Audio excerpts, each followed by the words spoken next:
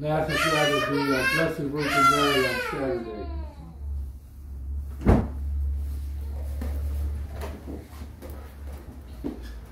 In the name of the Father, and of the Son, and of the Holy Ghost, Amen.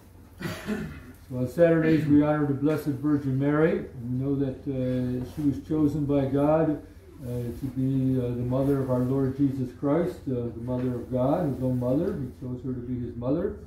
And he also made it possible for her to be, he permitted that she would be also the mother of all of us who are children of God, the adopted children of God. And her desire, of course, is that all of us be with her in heaven. This is what Our Lady wants, and she works very hard and prays and intercedes that we might all save our souls and go to heaven and be at home with her. She wants all her children home with her and her home in heaven.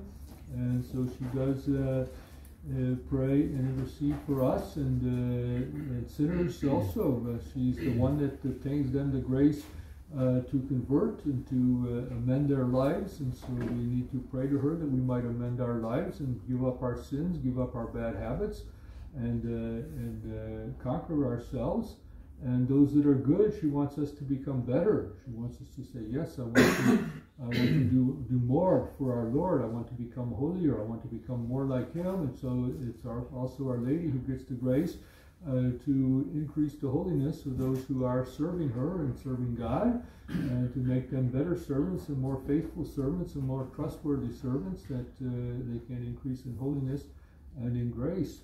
And even the dead, we know she is concerned about the dead, bringing them into heaven, those that died in our Lord, those that died in the state of grace. She doesn't want to leave them languishing in purgatory, so every Saturday, today we know she will go down to purgatory and bring souls out and bring them into heaven, maybe ahead of when they should have got to go there. So she'll intercede for them as well. So we want to always have confidence in Our Lady and trust in her, and remember that our Lord has allowed us to have his mother to be also our mother, and so we must go to her in our troubles and our trials, our temptations, and say, yes, we want to overcome these, and we know, Mother Mary, that with your help we can overcome all the evils of the world, and we can ourselves become good, and we should try to always live as children that are pleasing to our mother. So we want to say, if we want to do what our Blessed Mother wants us to do, and we don't want to do what she doesn't want us to do. We want to say, well, Mother Mary doesn't want me doing this, so I better not do it. I'd rather do something that would be pleasing